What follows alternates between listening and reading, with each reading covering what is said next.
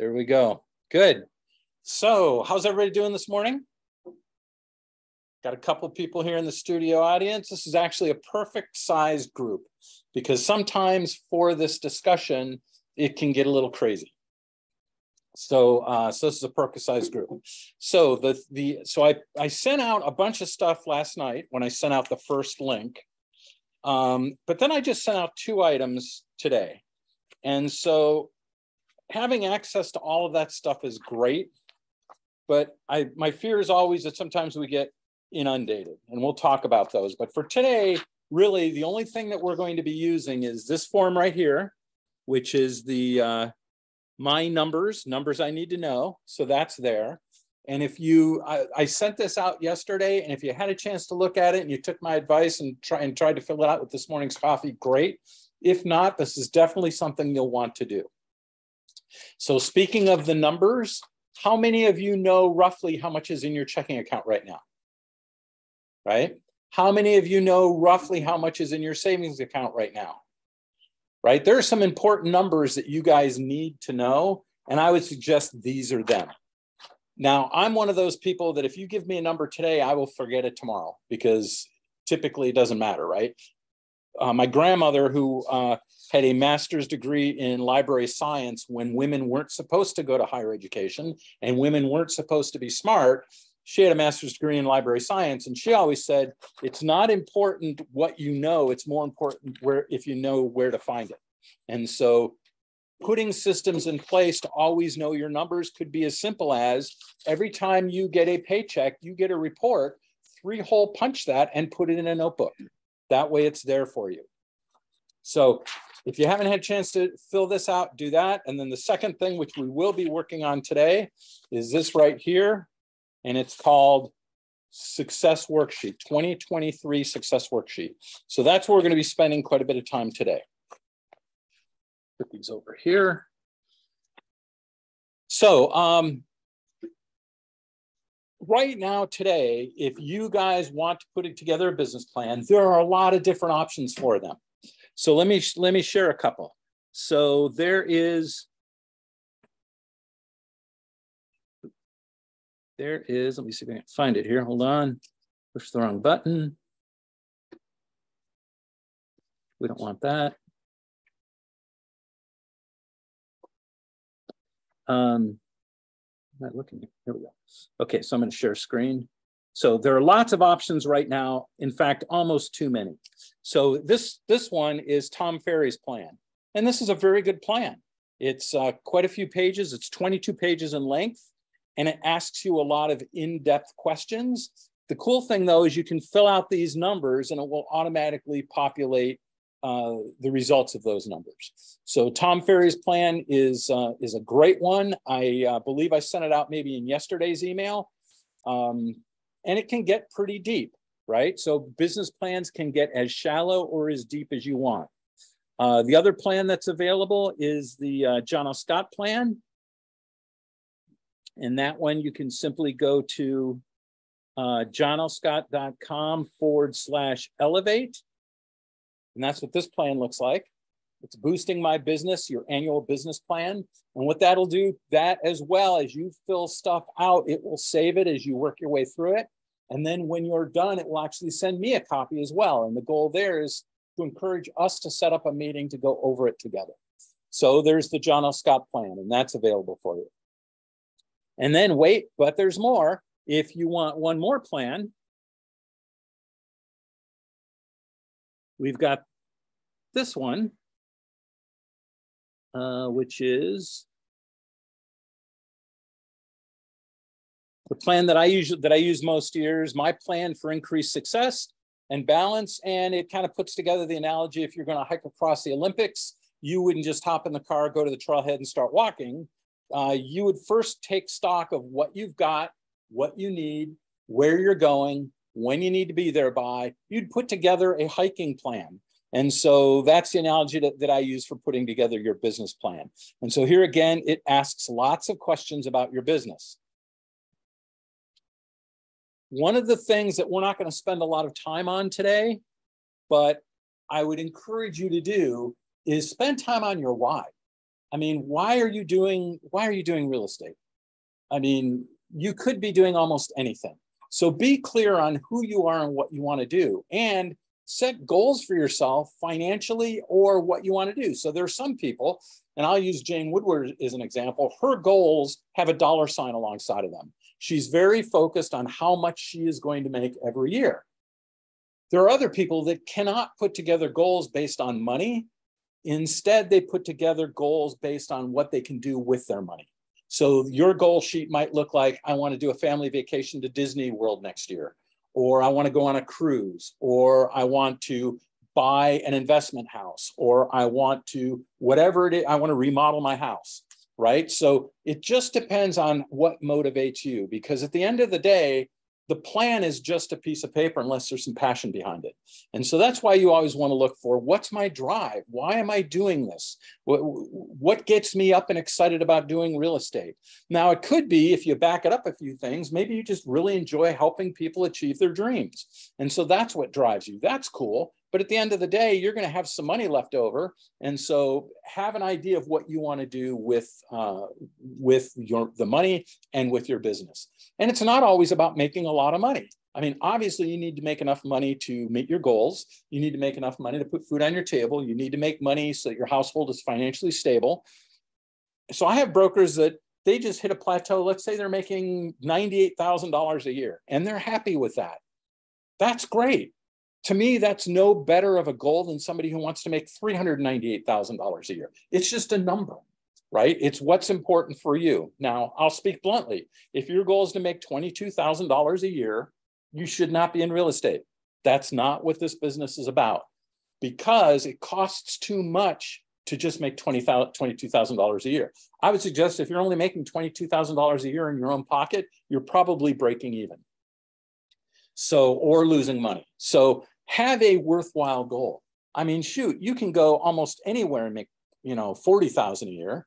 Well, if that's not enough, then that's the great thing about real estate.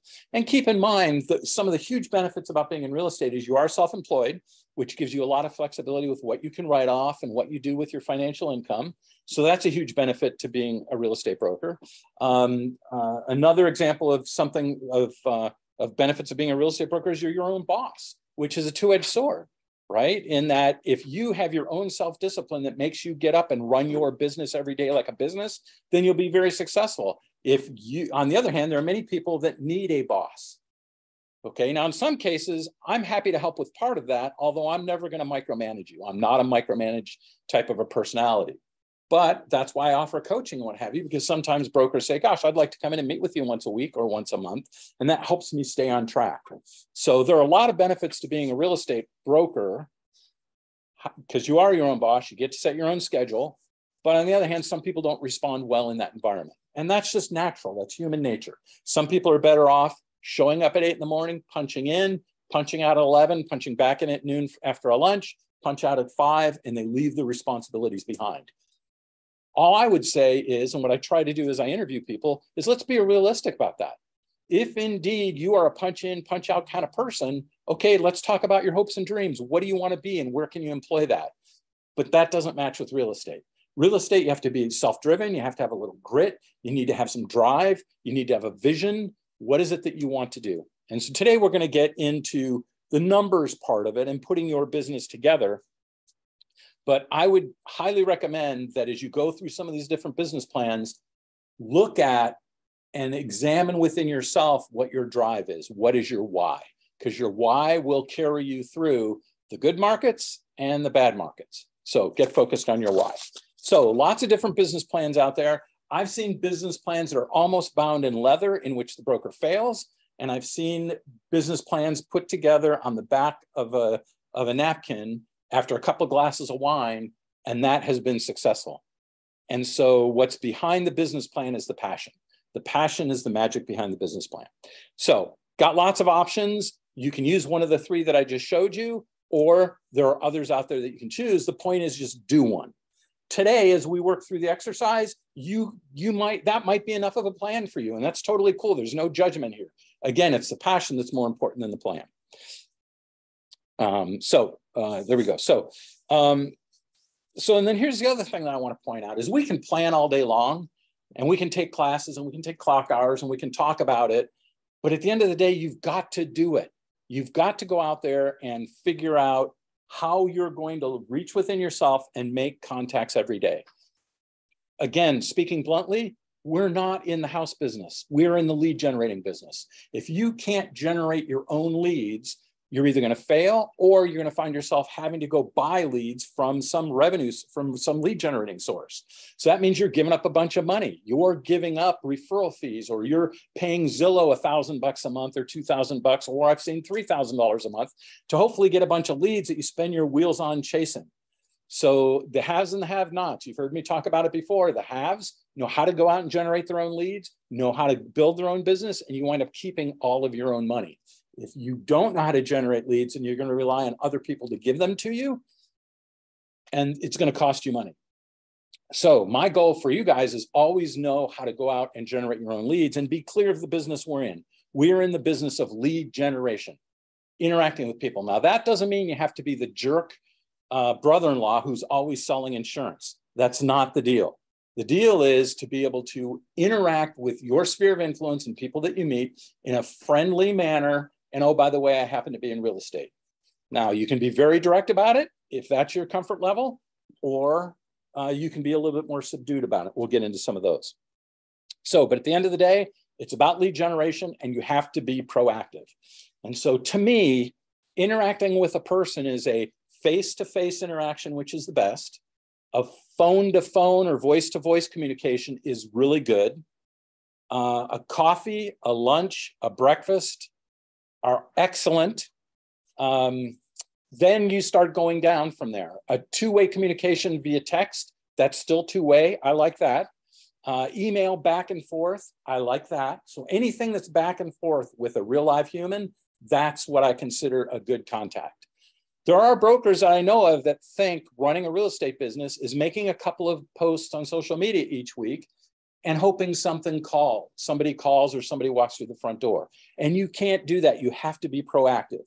And I would suggest as we get into this, and I know we'll talk about revenue units and numbers and stuff like that, but at the end of the day, judge your success based on how many people did I talk with this week? How many people did I interact with? And if it's 0, then chances are all the other numbers will be 0 as well.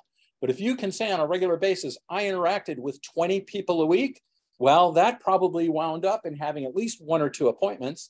And that probably wound up in having at least 1 or 2 listings or 1 or 2 buyer transactions, right? So if the numbers on the left-hand side, which is how many people did I interact with each week, is a 0, I promise the rest will be a 0. And it can't be the proactive stuff where maybe you send out 1,000 mailers. Oh, I've been busy today. I sent out 1,000 mailers. Don't. That doesn't, I mean, that can help, so that can be part of a larger push or a larger marketing program, but just sending out 1,000 mailers is not going to do anything for you. And I'm making this up, but the return is like 0.0003 on mailers to strangers who don't know you.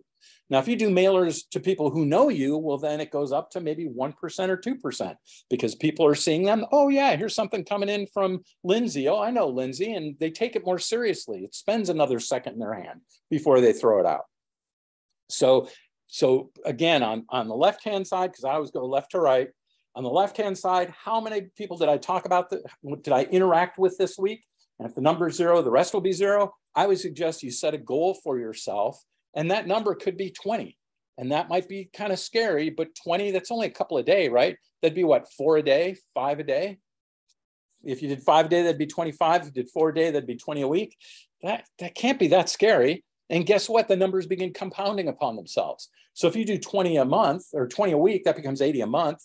That becomes 860 a year or something. I dropped a 0 or something, but it becomes 3-digit numbers, right? Of people that you're interacting with on a regular basis. The other, one of the important features of having a business plan is it's something to always stay constant with. So here's what I mean by that is that often brokers will buckle down and talk with 10 or 20 people a day. And then all of a sudden they get busy. Oh, I got a closing. I got to babysit that closing. Or I've got a listing and I got to get pictures taken. I got to get flyers designed. I got to get silent talkers up. I got to get a sign up. Got to do all this stuff. And they forget to make those 10 or 20 contacts a day. So having a plan allows you to wake up every day and say, okay, I know I have all these appointments and I know I have all these responsibilities, but what is my daily plan? What is my daily routine? And I can promise you, if on a regular basis, you do your daily routine of how many people I'm interacting with, the results will be more consistent. And if the best example I can use is Jane Woodward. I can guarantee you, I would put a paycheck on it right now. Where is Jane? She is in her office making calls. She does it every day from about 7 until 11. That's all she does. Whether she's got 8 in escrow or whether she's got 5 new listings, doesn't matter. She's always in her office making those calls consistently, which means her income is going to be consistent. Now, I'm not suggesting that everybody would like to get on the phone and just make calls like that. That might not be a fun way to do real estate. The good news is there's lots of other ways to do real estate that's just as fun. Another person I'd use it as an example of somebody different than that is Tara. Tara is out there all the time interacting with people in a natural way. She's interacting with her people and she's very successful at that. So you have to find your way of doing it. There's no right or wrong. So just a couple of examples of 2 people that run very different businesses. So let me ask you guys, before we get all into this craziness, let me ask you guys, and I'm going to take notes here. If you guys had a broker in front of you and they told you, gosh, you know, I'd like to step my business up a notch, or I'm not really happy with the business that I have right now, and they're just sitting with a cup of coffee, or maybe you guys are at lunch, what advice would you give them? Okay, so I'm going to ask for your input and I'm going to write it down right here on the tablet. So I want to hear from you what advice you would give somebody in real estate that you'd like to help them get their business under control. So let's start here in the studio audience. Cindy, what is some advice you would give somebody? Well, I don't know, just trying to give advice. I have to ask questions. Good. Okay. You know, what it is that they are, you know, what part of their business are they not happy with? And I like what you were saying earlier. What is your why? I mean, I think that's where we really have to start there. That's going to be our motivation to carry us through any difficulties and hiccups, is to keep remembering why we're doing our business. So what is the why? Okay. And I guess that would be my advice. That is spend some time. I think you did it on the nail for me, really. And like that, and that changes my life almost every year. Yeah, yeah. Well, that's why you have to analyze. You know, so the stuff we're doing today, you could do on a quarterly basis. You could do on a monthly basis, although that might be a little overkill. You do it on a quarterly basis. You should certainly do it on a yearly basis, because I like that point that your why can change, and that's okay. That's human nature, right? Okay. Anything else that you might advise this broker? I guess to seek out information and you know, ideas on how to be in business, how to run a business, how to... Okay, good. Let's jump into the Zoom land and we'll bounce kind of back and forth a little bit. Lindsay, what would you recommend for somebody to get their business up and going? Kelly's better. Oh, okay. I'll come to you in a second, Kelly. Okay. I would say to find a good mentor or team leader. Okay. That's where I would start.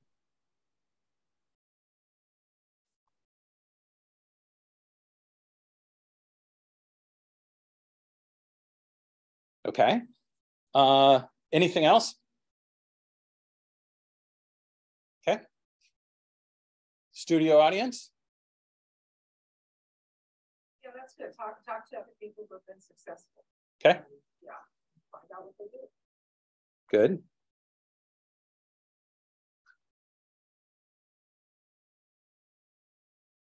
We didn't hear that. What was it?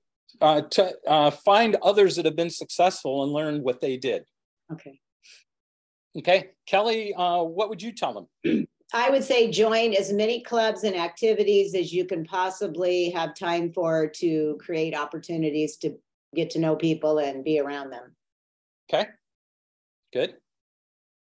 Especially if you're new in town. Okay. Jamie, thoughts? Yeah, I'd say the first thing is make a list of everyone you know and the primary people who are the core of the people who know, love, and trust you and are going to do business with you, whether you sell real estate or sell ice cream. Right, good. Now, most of the people we know, they probably live in a house, right? Which means they bought the house, and which means they might need to sell that house and buy another one. So pretty much if you know a real live human being, they should be on your list. Because even if they will never buy or sell a house, they know people who will. Remember, I always say everybody knows at least 4 people every year that are buying or selling a home. So even now, I'm not saying that person who lives in an apartment and they will always live in an apartment should be on your primary list that you're always talking with, unless maybe that person is well connected. Maybe they're the apartment manager and they know people that are coming and going all the time and they can give you a referral. So there's 2 reasons why people will be in your sphere is either because you hope they're going to buy or sell real estate from you in the future, or they're willing to refer somebody to you. You typically are not going to put people in your list that you don't like or who don't like you. That probably wouldn't be productive. So good. Okay. Let's see. Elizabeth, do you have anything to add? No, I think I agree with everything that's on there right now. The mentor was a big thing for me. I don't think I would have been able to do it without one. Okay, good. Matt, anything you want to add, advice that you would give a broker who came to you and said, gosh, Matt, I want to change my business. I want to make it better. Any advice you might share with them? Yeah, I mean, just reach out to people. I'm sure you said that. Okay. Stay in contact, go be in public, be seen, talk about real estate. The more you talk about it, the more you know. Yeah, and just participate in anything you can, especially if it's a hobby, like a softball team or a basketball team, or play cards with people, whatever it is. You just participate, be active. If you just stay at home, you're not going to get very much. You're not going to get very much business from home. Right, exactly. But good. Being out in public is usually gets you at least talking to people. And we'll spend a little bit of time on that here in a minute or two, but to me, that's the most natural way to do real estate. It's friends working with friends. It's people, acquaintances working with acquaintances. I mean, you could go door knocking. When I first got into the business, there was a guy by the name of Mike, and Mike and I are very different personalities. And Cindy, you know Mike. So Mike, one day I came in, he had a number on his desk, and it's the number was 300. I said, Mike, what's that number on your desk? He says, that's how many houses that I have to knock on, how many doors I have to knock on this week. So Mike came from a world of Encyclopedia Britannica sales. And I know there may be some people as I get older that doesn't even know what an Encyclopedia Britannica was or is, but that was Mike's thing. And he would go out, he'd knock on 300 doors a week. That was not my thing, right? I could do it. Yes, I could do it, but it wasn't fun for me. So you need to find what's fun for you. If that flips your trigger and you really like going out and knocking on doors or doing cold phones, good for you. You're not going to have a lot of competition because most brokers aren't going to do it, but it is a way that will work. I can guarantee it that if you went out and knocked on 300 doors a day, you're going to have a lot of real life experiences by knocking on 300 doors a day. You're going to come across some pretty interesting people knocking on 300 doors a day. But I do promise that in making those 300 contacts each week on a consistent basis, you will have business. Just like picking up the phone every day and making 50 calls a day, that's going to do the same thing for you too. However, most of us would agree it's probably not the most favorite, and we'll talk about some options with that. So good advice, you guys. Focus on what the why is, pick a mentor or a team leader. The caveat that I would give for that is while your mentor or team leader will help and support you and guide you, they're not going to do it for you, right? Your team leader or your mentor is not going to go out and make those contacts. They will give you the tools to make it easier to make those contacts. And just like John L. Scott does, we give you material that makes it easy for you to reach out and make those contacts. But at the end of the day, your mentor and your team leader is not necessarily going to just do it for you. So that would be the caveat I'd have with that. Interact with others that have had success. I think that's, in fact, for a new broker or somebody getting started, the best thing you could do is take somebody that you respect to lunch and just ask them all the questions that would come naturally. How did you get started? What helped you jump ahead? What was the hardest part of the business? What did you need to learn first? If you had to do it differently, how would you have done it?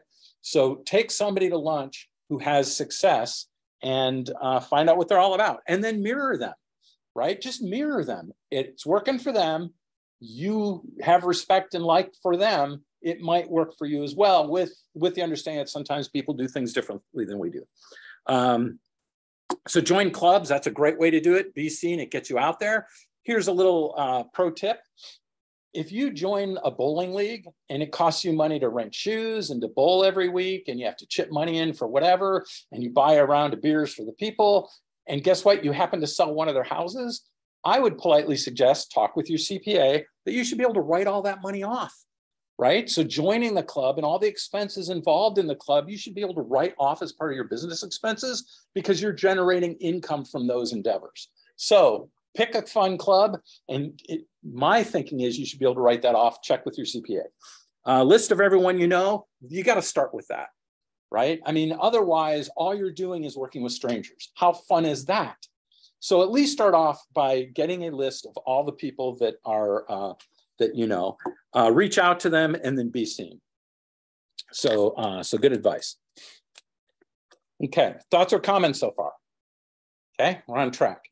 Okay, so now I'd like to introduce you to two brokers. Let me find my two brokers. Right there. So let me share the screen. So here's two brokers. So the first broker is Jake. So Jake, I'm a broker who's been in the business for 2 years, going into my third. The first year I did okay. The second year a little better, but I want to get to the next level. So far I have about 35 people in my sphere, and most of them get housing updates. I hold an open house about every other month or so. I've had a few listings, and most of my business has come from a couple of referrals from two friends. I picked one up at an open house, and I think one or two came in via floor, only because the other broker didn't show up. I post on Facebook a couple times a week, but I really don't have a plan to go out and find business. Frank tells me that if I do the same thing next year I did last year, that I'll be very frustrated by the end of the year and will probably go to sell hot dogs in the food court at Costco. So that is an option, right? That's always an option. I used to say, go sell shoes at Mervyn's, but nobody knows about Mervyn's anymore. So old guy joke, right? Yeah, old guy joke. Okay.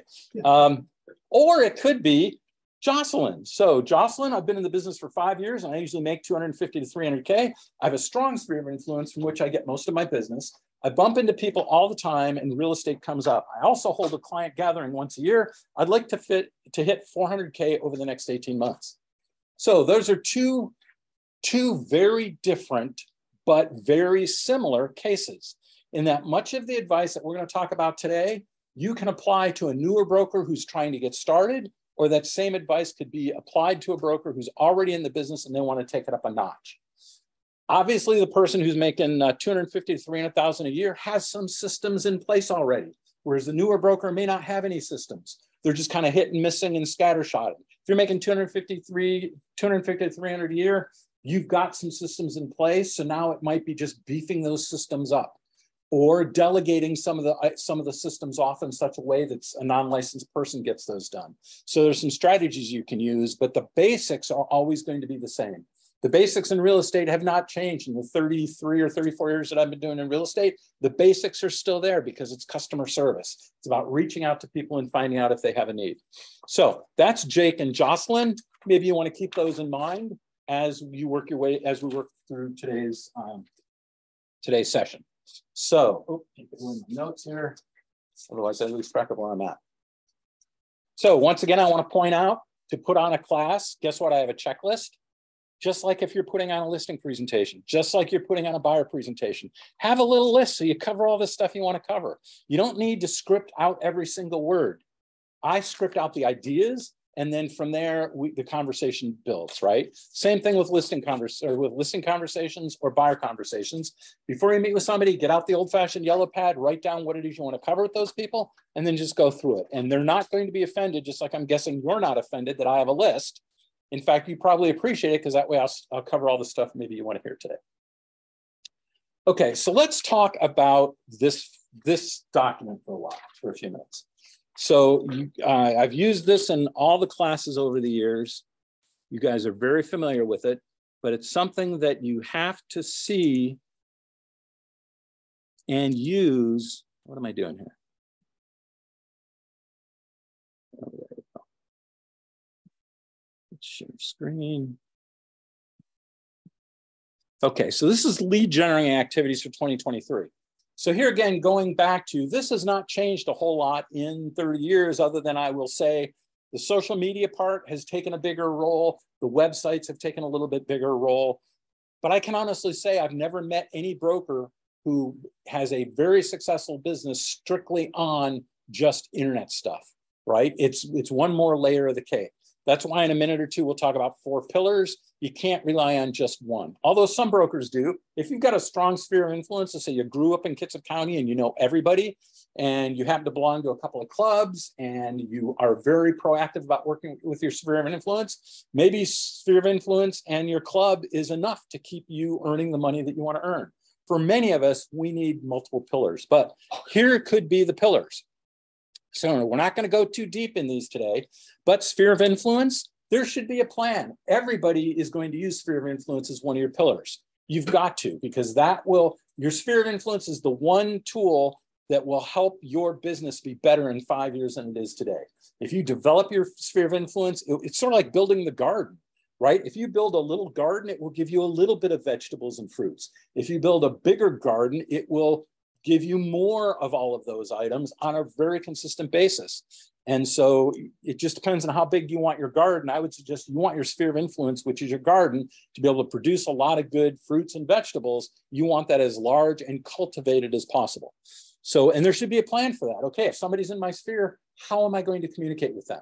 So I'll give you an example here in a little while. Circle prospecting, that kind of gets a little, that kind of blends into open houses or seller listing launch. But for me, and this is one of the ways that I got started in real estate, was when there was a listing, I would communicate with 50 people around every single listing, and I had a communication plan, and I would do it over and over again. And that's one of the examples that I'll show you. And then after I got done with those 50 people, I would put usually out of those 50, I would put anywhere from 8 to 12 people in my sphere for long-term follow-up. The rest I would throw away and I would move on to the next 50.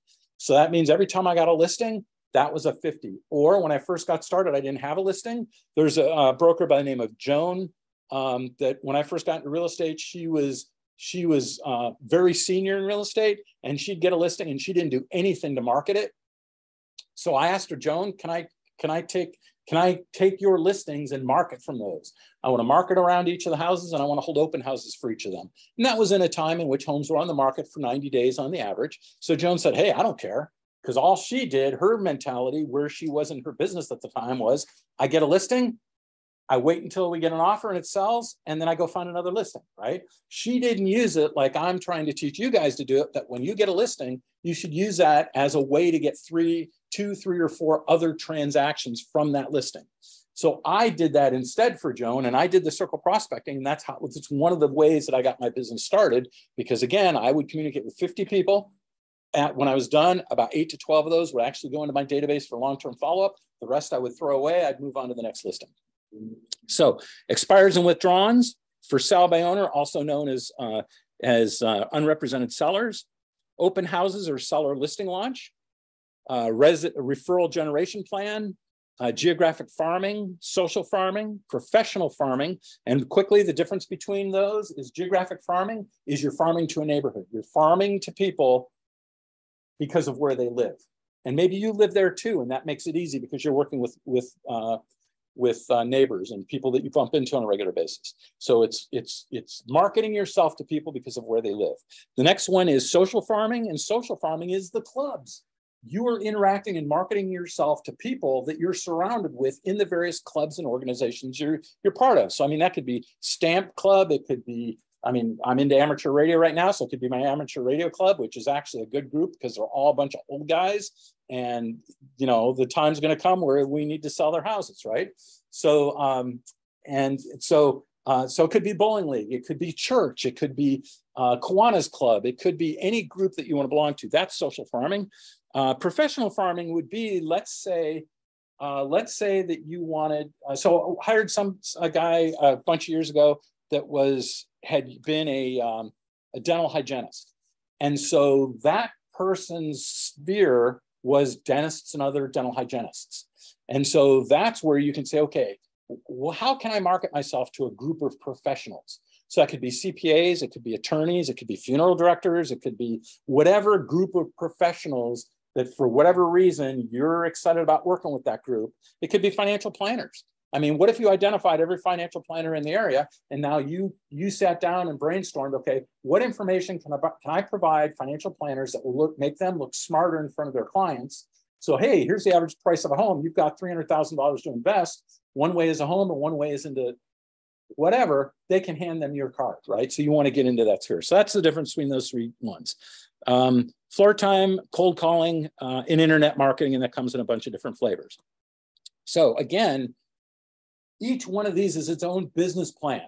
It's its own marketing effort. You should have another piece of paper with each of these that says, this is what that plan means to me, and it will mean something different to each of you. Because I can tell you, if Ruben did for sale by owners, he would have a plan, and it'd probably be different from the way that I do it, right? So have your own plan. And I would go one step further. Each one of those plans should have an end result for you, which means if I'm going to do for sale by owners, here's the list of things that I'm going to do as I interact with those people over a period of time. And out of that, I hope to get 6 transactions a year from those efforts. So everything that you do, you're saying I'm investing time and money. You need to have a result from that. And so pick 4 of these 4 pillars. Sphere of influence is a given for everybody. So pick 3 others that you like. And if you don't want to do cold calling, don't do cold calling. But I can tell you, you can't do nothing, right? You've got to do some of these things. Otherwise, you have no business, or your business isn't at the level that you want it to be. And eventually you may get to a point where, like Jocelyn is, she's making good money, but she wants to make more. Great. It's time to go back to this list and figure out, do I need to take the systems that I have and make them better? Or do I need to add another pillar? Because there's no rule that says you can't have 5 pillars, but 4 is probably the minimum. That's what will hold up your financial roof. 4 pillars. If you have more than that, for a new broker just starting off, I don't want you to have more than that, because you can get too broken up or trying to do too many things, and none of them are creating results. So 4 pillars is what you're after. I call these pillars. I also call them sources for leads, or business sources. So this is a document that you can use for that. So any questions on the lead generation sources? Questions, thoughts? Okay, anything you think of will fall into one of those categories. So, okay. So that's the 4 pillars. So now let's jump into an example.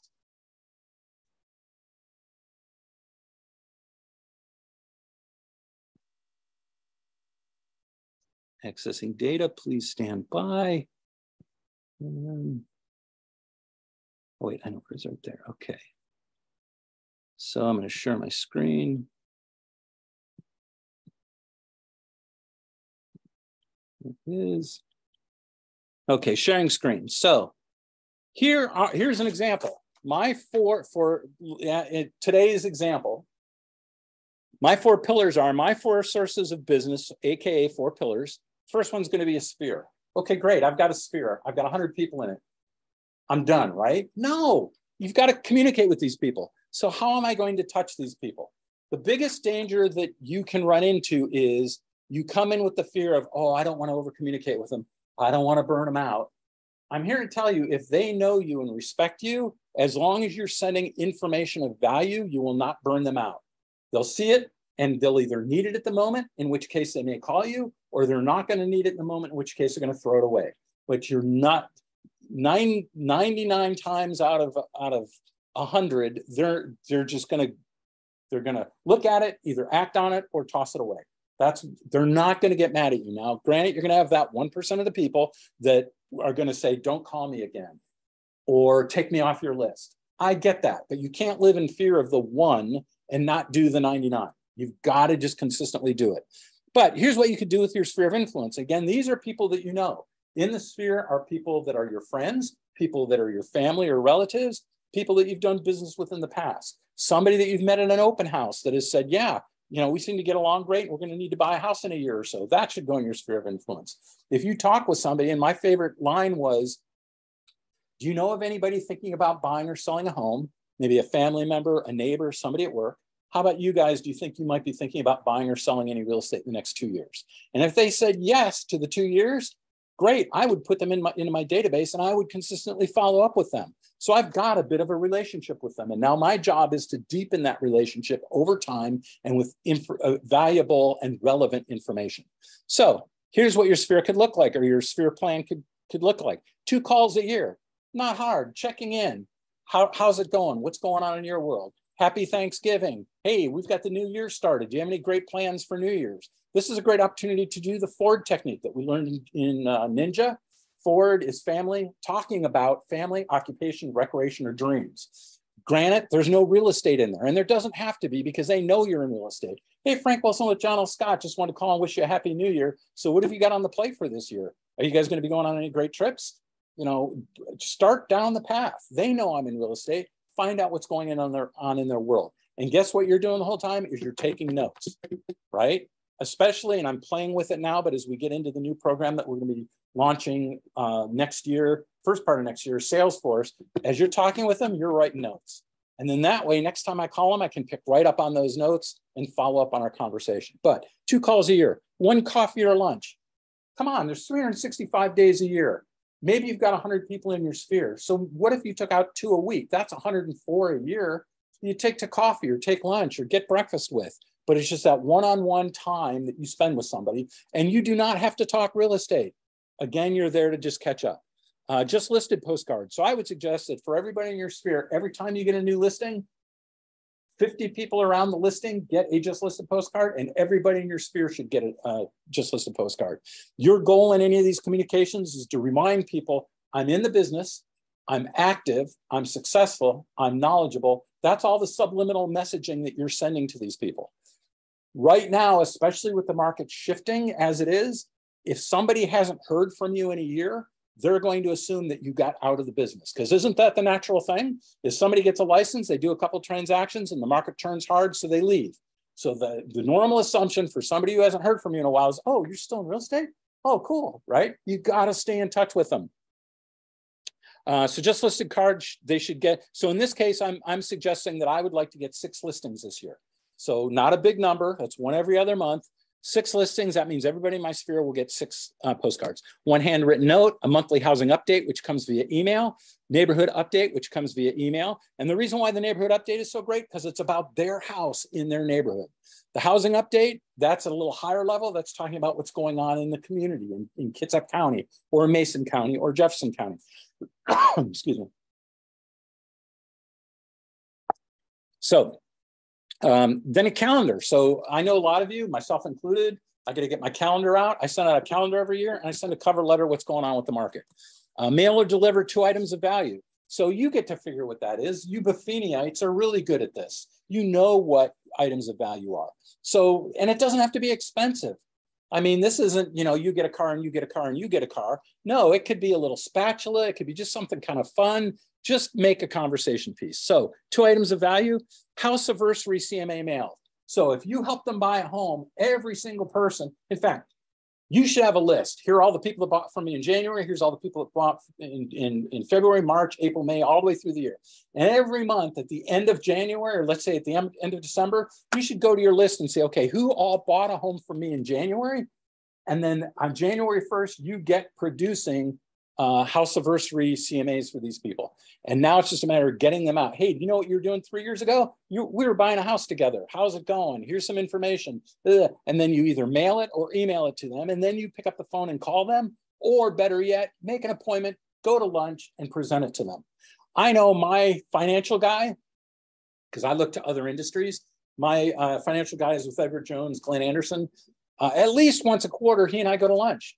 And one of the first things he does is after we sit down and we place our order, he brings out the Edward Jones green folder. He says, hey, I just wanted to give you some information to update you on some changes within this and that. And here's what's going on. And here's what's going on in the market. And then he sets it aside and we spend the rest of the lunch just talking family, right? How's his kids doing? How's my kids doing?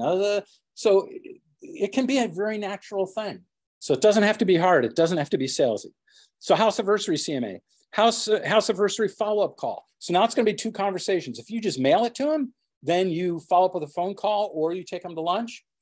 That would be the follow-up. Birthday card or call. So get in the habit of getting clients, people in your sphere, find out when their birthdays are.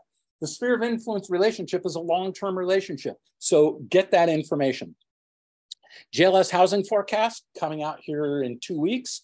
That's going to be a perfect reason to reach out to every single person in your sphere, every single person in your geographic farm. They should get a copy of the housing forecast. Well, guess what? By the time you add it all up, that's 41 touches between you and that client in a year. Now, there's nothing crazy about any of this. This isn't being a pest. This isn't being overly aggressive. This is just being politely in the background, sending out information. That's 41 touches a year.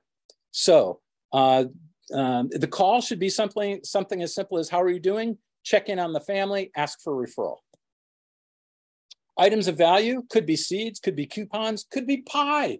We just did this whole pie thing, right? It could be a pie. That could be an item of value. We're probably going to do it next year. So that might be something you want to add to your business plan for this year. So the second pillar of this fictitious person is, or Jake, let's call it Jake, is geographic farm. So here again, here is a plan for a farm. JLS annual housing forecast, door knock, leave a hanger, do that twice a year. Just listed cards mailed each time. Again, I'm getting 6 listings, so everybody in my geographic farm is getting a just listed card. Monthly housing update, neighborhood update, both by email. Calendar with cover letter. Mail or deliver 2 items of value, unsolicited CMA, unsolicited CMA follow-up. That's a total of 38 touches for those people in your farm. Social farming, same thing, attend meetings and events, that's 12 touches a year. Offer to sponsor something, that could be a coffee, or maybe they have a newsletter, or they have a website which you can have ads. Just have your information out there. Handwritten note, housing update. Handwritten notes are easy when you're in a social environment. You know, you get home after your stamp club meeting and you send out a note, hey, Joe, it was really great. Thanks for showing me that stamp. I've never seen one like that. Have a great day, right? It's easy because you're doing stuff that you're passionate about and having fun about anyway. So, so just a calendar with a cover letter, item of value based on whatever the club is. So let's say you belong to the yacht club down here, right? And so you own a boat and you're part of the club and you go to the club meetings. What's an item of value that they might all like? How about one of those little tide chart books? Right? You could probably buy 500 of those tide chart books and have your name and information stamped on it. And you can hand those out to all the people in the club. They would find that, they'd be appreciative of that, right? And you're not spamming them. I don't know, maybe it'd be fun if you're a part of the yacht club thing, maybe you send out a thing, you know, the 4 most common knots used in sailing. I don't know. That's where you get to have fun. If you're part of the Bird Watchers Club, that's easy. You know, what are binoculars and what do the different numbers on binoculars mean? Or what are the different birds and when do they come through seasonally? And oh, by the way, if you're part of that, you should also be part of, maybe your closing gift is a bird feeder and then monthly seed drop-offs, right? So that you can have fun with this stuff. And then circle prospecting would be Jake's 4th pillar. And that's invite to the open house, door knock, leave a door hanger, call 50, get the info from Access Home Tools. So just a reminder, Access Home Tools has a free program that you can use, and you pay pennies to actually get the cell phone numbers and the email addresses. And then you only have to spend those pennies once. Once you get that information, it's now part of your database and you can use it on a regular basis to send out emails and make calls. Sign in the front yard is an impression. A-boards are an impression. Postcards just listed, just sold, because you always want to send out both just listed and just sold. Meet at the open house. Those 50 people have gotten 10 impressions from me, right? During that period of time that I had the listing, that group of people got 10 impressions from me. And again, this is similar to what I did when I first got started in real estate. Out of those 50, I'd add 8 to 12 to my database every single time consistently. I'd throw the rest away. I'd move on to my next listing. So as we go into today's exercise, that's what we're using as the 4 pillars. So questions or comments so far? Crickets? Am I no longer sharing or what's happening here? I have one. I've been saving every closing, final statement in a binder to mail out in January for everybody's tax purposes. So yes, if you're in the habit of doing that or haven't done that, do it, and then send them business cards and instructions on how to refer you. Because I think a lot of times you say, oh, I'd love a referral, and people don't really understand how to do that. And that's sort of at the beginning of thinking, getting them thinking in terms of referring you before the spring season. Mm-hmm. Good. That's a great, yeah, that's a natural one too. Anybody that bought a house last year, they're going to send them a copy of their HUD 1. Good one. Okay. Any other thoughts or questions? Okay, now let me get back to my list. Okay. So we did the 4 pillars, the 4 sources. Now let's jump in and talk about know your numbers. So this is the part that gets a little thick, right? Because I'm asking you to do some stuff that, yeah, it might have to break a calculator on. We're just going to spend a minute or so and go through what these look like. And for those of you here in the room, you've got one in front of you. For those of you in Zoom land, you've got, this is something that I emailed out to you. So let me go back and share screen again.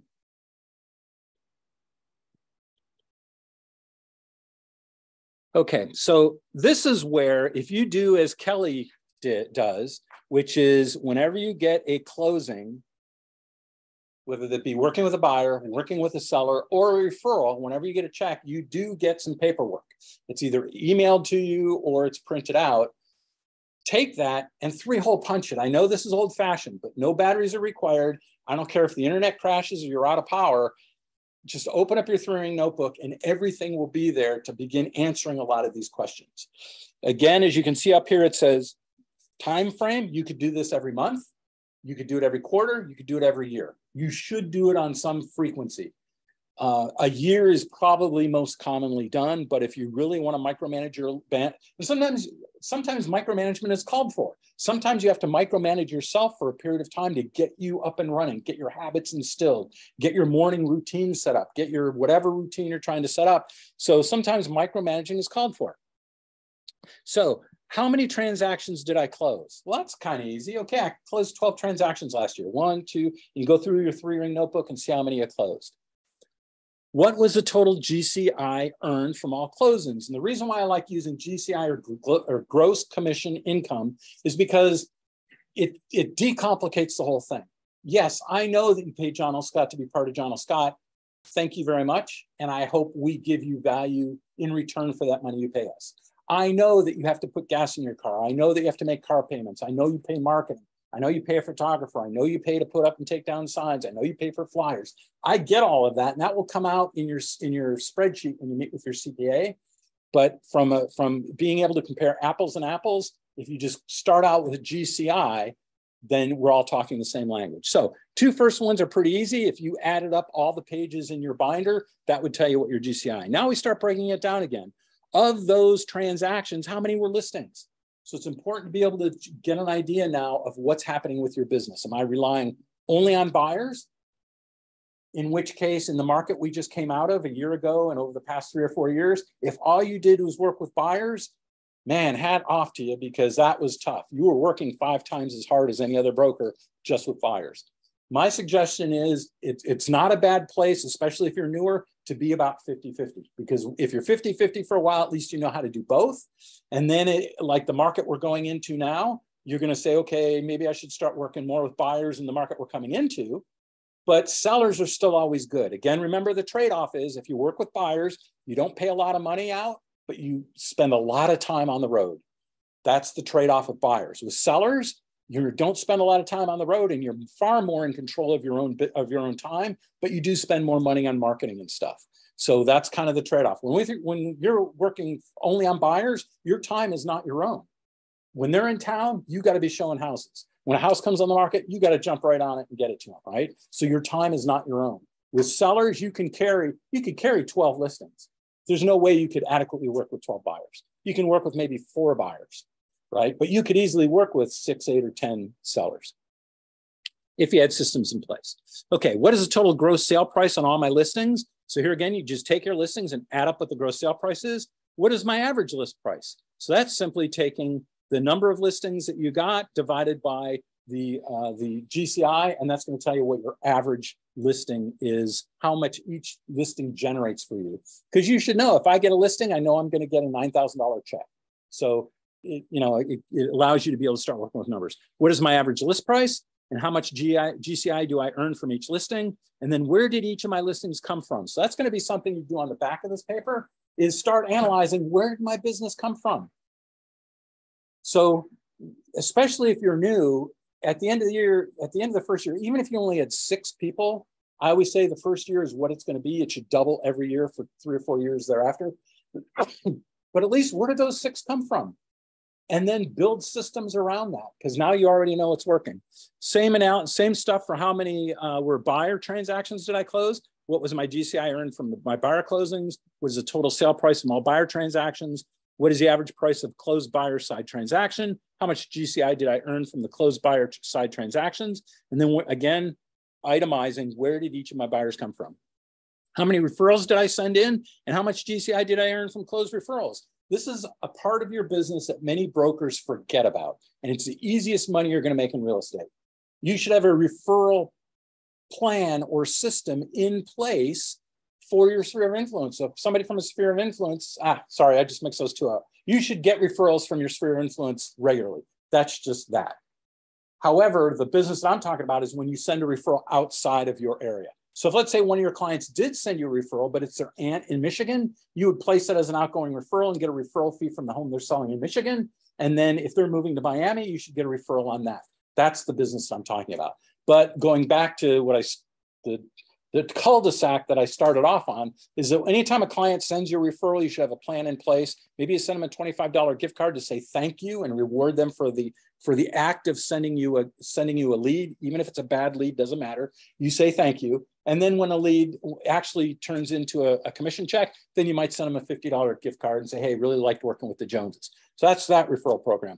But the referrals here in this section are referrals that you place outside of our area through the leading real estate companies of the world. John L. Scott is a founding member of that. So literally, there's nobody that can be moving from anywhere to anywhere that you shouldn't be able to be involved in and receive a referral fee for. So make that part of your business. And it's the easiest part of the business. And if you just did 2 or 3 of those a month, that would pay all your basic expenses, right? I mean, how easy would that be? So then a couple more questions. How many people do you have in your UCR database? I can't tell you how many people that I talk to. Oh yeah, I know hundreds of people. Great. Where are they? Oh, they're in my phone. Well, you cannot send out, you can't send out any kind of an email campaign from your phone, right? They've got to be in the UCR database with John L. Scott, because in that way, they're now in a system and you can say, oh, I want to enroll them in housing updates for Kitsap, and I want to do it for Jefferson, and I want to do this one for Mason. And oh, these people live down in Pierce County. I'm going to send out the Pierce County one to them. So you can't do that from your phone. So they need to be in your database. To me, that's just a real frustration because it's a basic item. And I'm always going to push for more. So for those of you that are newer, get 50. Good job, get 50. But as soon as you get 50, just know that I'm going to push you to 100. My goal for you is to get 300 people in your active database. Now, I know there's people out there that say, oh, I've got 1,000 people in my database. Okay, good for you. But I know you don't know everyone and they all know you. The goal of the 300 people in your database is to, when you pick up the phone and call and say, hey, this is Frank Olson with John L. Scott, they have some inkling of what you look like and what you do and their relationship with you, right? If you have 1,000 people in your database, there's no way that you can consistently stay in touch with those people. So I'd rather have you have fewer in your database that you're closer to rather than the ego of a big, huge database. I would also politely suggest that all the people that are in your Facebook are not part of your sphere, right? Because there was a time in which it seemed like all people wanted to do was gloat about the fact that they have 3,000 people, they have 3,000 friends on Facebook. Okay, good for you. There's no way you can have a relationship with all 3,000 people. So just because you have 1,000 or 1,500 or 2,000 people as Facebook friends doesn't mean that they necessarily know you, or if they bumped into you in the grocery store, they know who you are. So now I'm not saying don't have those friends, but I would say begin nurturing those Facebook friends into real live two-way communications and begin to build relationship. So then we get on here to the bottom. Is there a handful of your clients that have given you multiple referrals, and make a list on the back as well? So that way, so let's say you do have your 100 people in your database, or 300 ideally, and there is 12 people in there that give you referrals on a regular basis. Maybe you want to set up a special marketing plan for them. Maybe they're the ones that you actually spend more money on. And let's say you invite them to a ball game, or you send them free tickets to a Mariners game, or you send them gift cards to go out to dinner, or you take them out to dinner. Those are the people you're going to be spending more time and energy and money on. Why? Because they send you more leads and referrals. And then, of course, the last item on this single page are what 4 pillars are you going to use and employ? So that takes some research on your part. Again, in that list of the 13 different ways to generate leads, which are you comfortable with? The first one should be sphere. And this could also change from year to year. So there may be times where maybe after a year, you look at it and say, okay, well, these were my pillars, but I've got this one pillar that I've been working on and I'm not getting any business from it.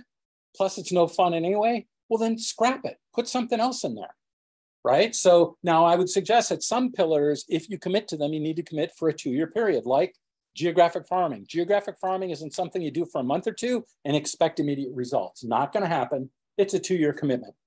And if you put together a list of all the ways that you're going to communicate with those people and you do it consistently for 2 years, I'm almost going to guarantee, with money back for what you paid for this program, money back guarantee, which you didn't pay anything, so it'd be 0, but money back guarantee that you're going to get some business from those activities. Now, if it turns out that you don't, you're either not doing it like you think you're doing it, or it just isn't for you and you should scrap it and go just do something else. So, questions, thoughts, comments? Okay, so let's jump in, and now we're going to do this sheet, the success worksheet. So now I'm going to switch cameras. Okay, so hopefully you guys can all see my success worksheet here, and we'll walk through how this works. So again, as I'd mentioned, I always do everything from left to right. On the left side is how many people am I talking to? How many interactions am I having every single week and every single day? It always starts on the left. So what is my source one? My source one is my sphere. My second was the GeoFarm. My third was Social Farm. And my fourth is my circle prospecting.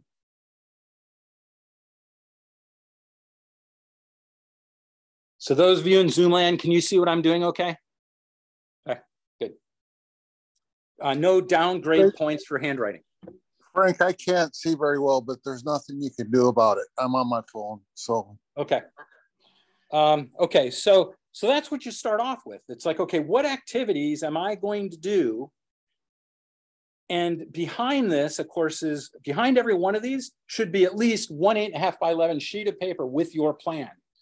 How many interactions am I going to have with these people on an annual basis? So out of my sphere of influence, and say, let's just say right now I've got 100 people in my sphere. And we know that 7% of the people are going to buy or sell a home each year. And we know each person in your sphere knows 4 people who are going to buy or sell a home. So out of my sphere, how many do I think I'm going to get each month? Well, if I know 7%, so let's say 7, so about 1 every other month, right? So for January, for the first month of the year, I hope to get 1 for a sphere. And actually, I'm going to bump that up. And the reason why I'm going to bump it up is because in January is the easiest time to call people and wish them Happy New Year. So you should call everybody in your sphere right after the first of the year. Hey, Frank Wilson with John L. Scott, just want to call and wish you Happy New Year. How did your New Year celebrations go? Did you guys go anywhere? Also wanted to check, did you get the calendar they sent out? Great. Gosh, the year is starting off crazy. As you know, real estate's been up and down. Do you know of anybody thinking about buying or selling any real estate over the next year? How about you guys? Do you think you're going to need anything for the next year or two? Great. Is there anything I can help you with right now when it comes to real estate? Okay, have a nice day, right? Or if you know them better, get into the family discussion, right? But I'm going to say out of my sphere, I should be able to get 2 in January. I think I'll probably get 1 in February, and I should be able to get 2 more in March. So how about for my geographic farm? Geographic farm, I should be able to get 1. I don't think I'm going to get any this month, and I might not get any that month. For my social group, I hope I may not get any here because in January, everybody's partied out in my social group. So I'm not going to do anything, but probably by February, I should get 1. And I'm thinking in March, I should get 1. And for circle prospecting, well, because there were no listings in December, because sometimes that happens, and because the people that want to list a home, they're not going to do that until the beginning of February, I don't think I'm going to get any here. I think I might get 1 here and I might get 1 here. Okay, so this is for the first quarter. So if we carry these across, how many RUs, and I use RU or revenue unit, that's a listing that sells or a buyer who closes on a transaction. So that's a revenue unit. It's a listing sold or a sale. So it's a closed transaction. So for January, we would say that we've got 3 RUs coming up. In February, I think I've got 3 more. And look here in March, I think I'm going to have 4. So that means I'm going to have a total of 7. I'm going to have a total of 10. Now, I know some of you are rolling your eyes and saying, oh my God, I could never have 10 RUs in the first quarter. Well, okay, you could though. If you do a system, you could. And what if you don't have 10 RUs this January? Because you put systems now in place that you're going to follow all year round, maybe next January you have 10.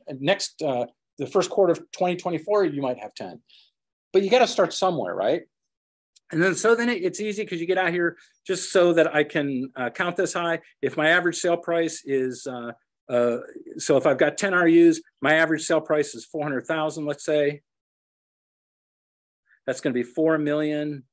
So that means my GCI should be, would that be 30,000? Let's see.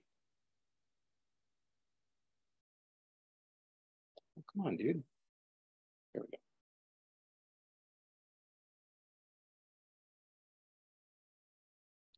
Okay. Times 2.5. That'd be 100,000 in GCI. Okay, so I know that's blowing you guys away. It is possible, but let's say, now pretend we're at late night TV. Let's say it's not 100, let's say it's 50. And let's break that half again. Let's say it's not 50, it's 25. What if you made 25,000 in GCI your first quarter? That means you're on your way to making 100,000 a year. And that's at very manageable numbers. I mean, if you've got a sphere of influence and you're calling each of them, why isn't it logical, especially in January, to think that 2 people are going to say, yeah, I'm going to have a need. And even if they say, yeah, I think I want to list my home, but I don't want to do it until March, who cares? You made the calls and now you got the lead to follow up on. And that means in March, you're going to get those 2 listings. So it really doesn't matter as long as you're doing the activities. So that's kind of the goal with this little system is, and I don't care whether you do it in 22 pages, or you're doing it in 58 pages, or you're leather bind it. At the end of the day, it comes down to working from left to right. What systems am I going to use? How many 2-way communications am I going to have? How many touches? How many interactions am I going to have? How many actual transactions do I think are going to come out of that? And then as those close, how much am I going to make? So that's how you use this, is from left to right. And it's really tough when I do these classes because they always wind up with big numbers. And it just scares brokers away. I mean, here again, coming back to, if you had 7 everybody in your sphere of influence, if you had, let's say, 300 people in your sphere of influence that you interact with on a regular basis, and each of them gave you 4 leads, that's 1,200 leads, isn't it? People's brains fall out of their head at this point. Oh, I could never have 1,200 leads. Well, yeah, you could if you asked for them, but let's say it's not 1,200. Let's cut it in half. Let's call it 600. Let's cut that in half again. Let's call it 300. Heck, let's just cut it in thirds. What if you got 100 leads from your 300 database? So now you're not even getting 1 apiece, but let's just say you got 100 leads. And let's say out of those 100 leads, only 25% actually came through. That's still 25 transactions that go to your bottom line. And as you can see, just on this little silly thing that I did, if you did 25 transactions in a year, you're making good money all by itself. But it's usually not going to happen like that. That's why you need 4 pillars. You need 4 different ways, systems in which you start generating leads for yourself. But it's funny, as I was putting this together, I was flashing back to Success Club, because for 4 or 5 or 6 years we did Success Club, and I'd always find myself in this situation, which I'm talking about systems that can generate leads for you, and then the numbers get too crazy and brokers tip over because they say that'll never happen. Well, I can promise you it will never happen if you don't do anything. But if you do something, something will happen. And if you do something consistently, your results and success will become more and more consistent. So I'm not screen sharing. So questions or thoughts about this success worksheet?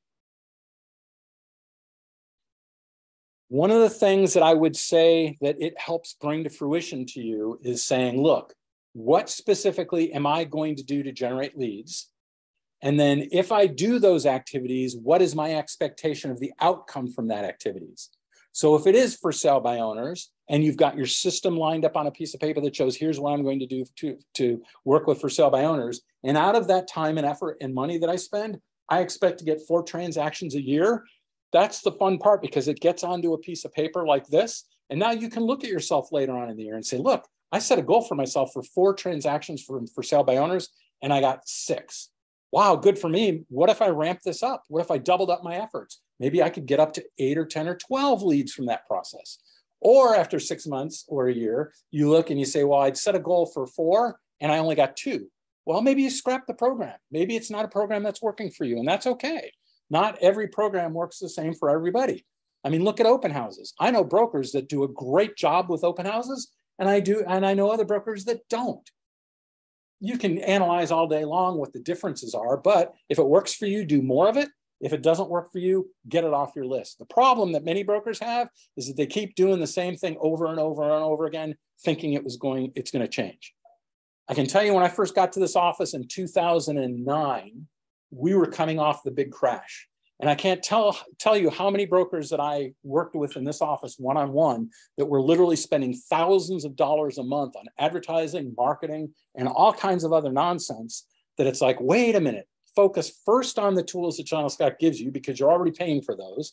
Focus on all the free stuff first. Then if you've got that dialed in and you've got good income coming from that, and you want more, well, then step it up and now start spending money with third-party companies.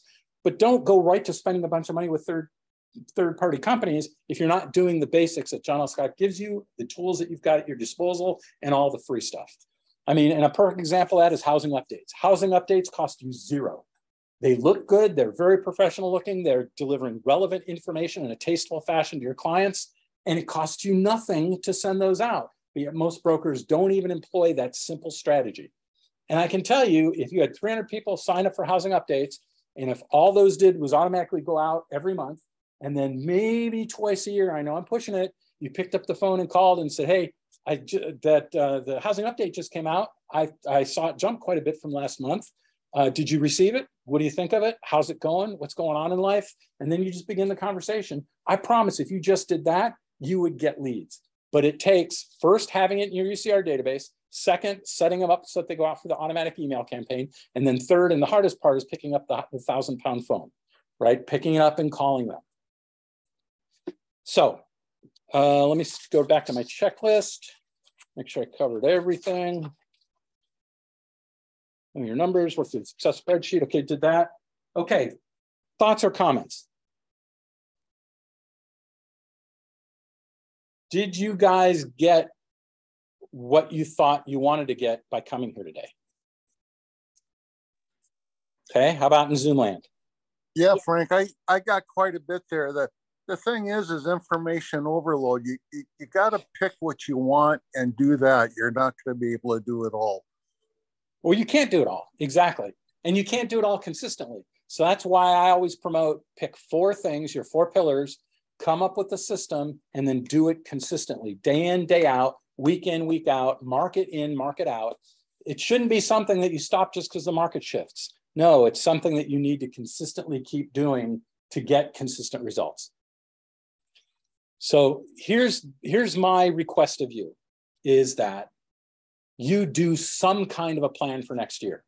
It can be the Tom Ferry, it can be the John L. Scott one, it can be my silly hike across the Olympics one, it can be using this success worksheet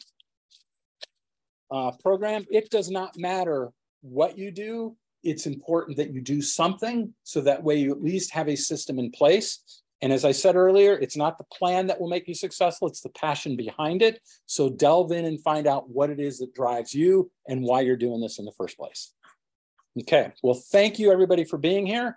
I am here and available to meet with you one-on-one for your business plans. I know Jamie, she's making herself available for her team as far as putting together their business plans. Once you get a business plan filled out, and don't feel embarrassed if you come in and it's written on a napkin, I don't care. Are you kidding me? If you came to me with a business plan for 2023 written on a napkin in crayon, you would be ahead of 90% of the other brokers that are out there. So come up with a plan, call me, tap me on the shoulder. Let's set up a time to go over your plan. We can flesh it out. And then if you'd like, if you really want to get daring, we could meet on a monthly basis thereafter to see how you're doing with the plan, and then work on making changes to those plans to make sure they fit your needs and they fit what your goals are. So thanks for being here. Have a great week in real estate. Most importantly, have a great 2023, because it's here. Thank you, Frank.